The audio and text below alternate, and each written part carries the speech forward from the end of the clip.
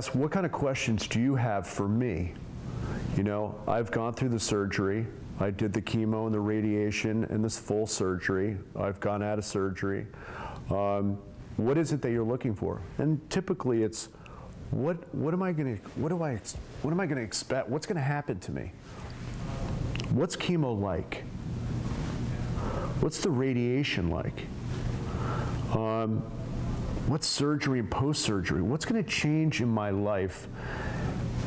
My eating, am I going to be able to eat the same foods that I ate? Am I really going to lose this much weight? All of these questions come up from them, and they're fearful because they don't know. It's they don't know what's going to happen, and I can tell them, yeah, I can tell my experience through chemo, and some of the things that I experienced, and how I can help. Dealing with some of the nausea and the sickness.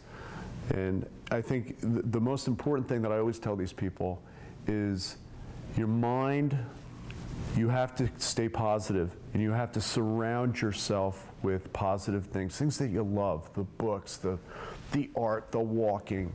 Get out there, and you tend to redirect the inner things that are turmoil that's going to happen, because it's going to happen.